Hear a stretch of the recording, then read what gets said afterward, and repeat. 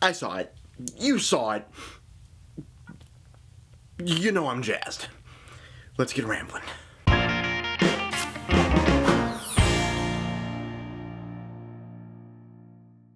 What is up, Ramblers? I can say right now I am truly excited. Okay.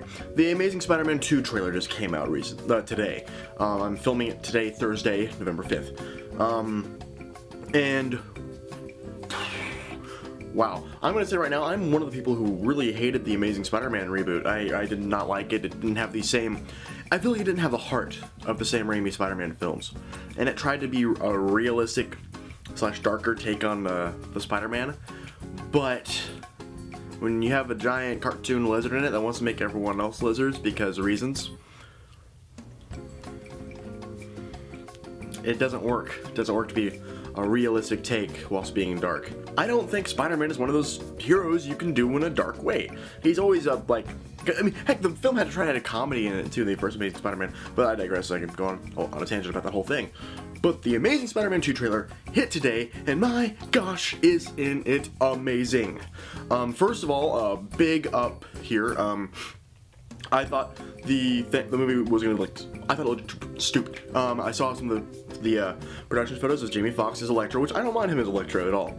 I thought it was a great choice, but then I saw pictures of him and he looked really dumb.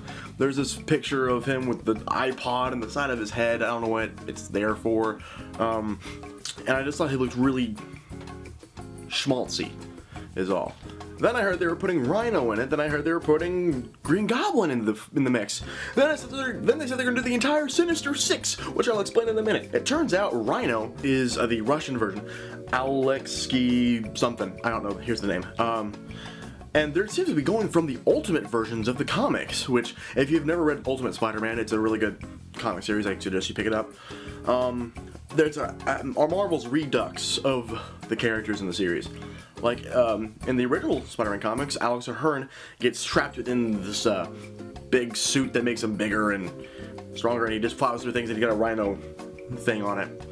Rhino horn on his head, and he's called the Rhino. In the Ultimate series, the Russian version of the Rhino, he's kind of a tiny man, doesn't have a lot of power, and gets in this mech suit Rhino. That mech suit thing is in the trailer, and this is the mech suit from the comics. I mean, it's going a little off, but hey, it still works for what they're doing here. And it turns out the Rhino in this one is a minor villain.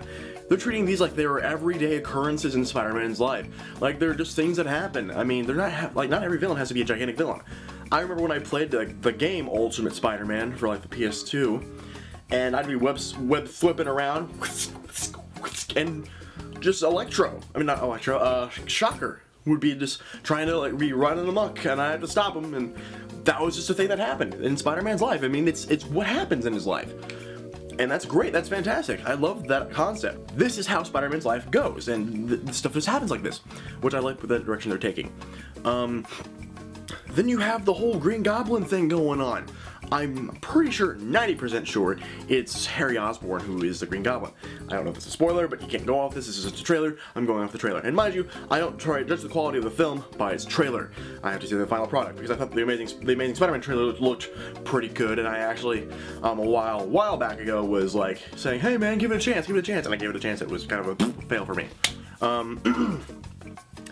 But then you have Electro, who is the, pardon the pun, the powerhouse of this entire entourage of villains. Which, by the way, speaking of entourage of villains, do you see the Vulture and the Doc Ock tentacles? The Vulture wings, Doc Ock tentacles in that trailer. Oh, so much awesome. This is what they're leading toward the Sinister Six for. I know I'm jumping all over the place. I'm just really excited right now. The Sinister Six, which has Green Goblin, Doc Ock, Vulture, Rhino, Electro, and Hydro Man. Hydro Man's kind of the man. Okay, Hydro Man, I guess, the odd one out. But my guess is that they're going in the Amazing Spider-Man 3. They're going to introduce those three villains in the film, and I can't wait for that. Because also, if you look at the little thing, the thing that Harry and Peter Parker are going over in the little in the Oscorp building, I'm assuming it's the Oscorp building, is you can see something called Venom Containment. You know what that means. Venom containment. That means Venom is going to be done right. I love the way they did Ultimate Venom in the Ultimate comic series. It's done so well, and it's done more of a realistic way. And I know Sam Raimi went the whole alien route, which is what the old comics did, but I like the way they did it in the Ultimate Universe. I'm not gonna I've spoiled enough as it is. I don't want to spoil enough for you anyway. But I'm extremely excited for The Amazing Spider-Man 2 by this trailer, and I know there are complaints about it like, oh, Spider-Man looks too cartoony now. That's the suit that he wears in the Ultimate series. I'm seeing the direction they're going for here, because they realized that doing the Dark Spider-Man wasn't kicking it. So going back and reverting to its comic book roots is the better way to do it, and I agree with it. I'm not usually one for comic book purism, because I know certain things from comic books can't translate over to film, and you need to do an adaptation of that. So that's what they're doing, but some of the things they're incorporating in here are working, and I like it. I like it a lot.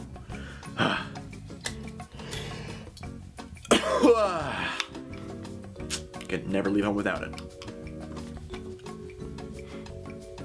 So, The Amazing Spider-Man 2 trailer. I am extremely excited about it. I am a big Spidey fan. He was my #1 superhero growing up. And I can't wait to see him done justice. For real this time. The Amazing Spider-Man didn't like as much. I want to see this done right. I want to see Venom done right in the future. I can't wait. Anyway, if you like what you see here and you'd like to see more, hit the subscribe button to subscribe to Renegade Cinema to get videos like this whenever I'm free. Apparently, I've been really wishy-washy with how I've been making these videos for you guys. I've got a lot of stuff going on with school. I'm filming a documentary right now, and I need all my focus there. So, pardon me if I don't make all the videos that need to be made. But doesn't mean I will fail you. I am there for you, Renegades and Ramblers. I'm always there for you. Also, I'd like you to hit the Renegade Cinema website to get amazing articles written all just for you, the people. And as always, I'm Brandon Gropey with Renegade Cinema, signing off.